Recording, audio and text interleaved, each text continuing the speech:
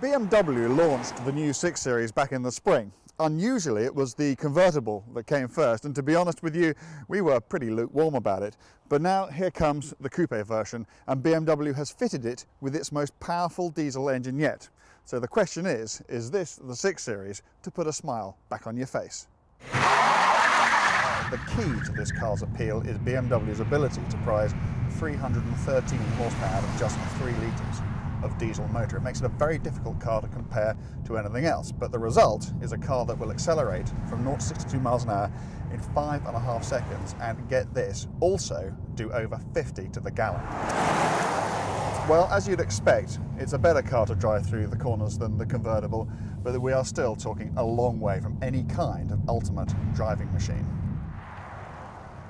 It needs to be said that there's more room in the front of the car and in the back of the car than the old 6 Series. That said, this is still very much a 2+2. Don't go expecting to put your friends in the back and then to thank you for it.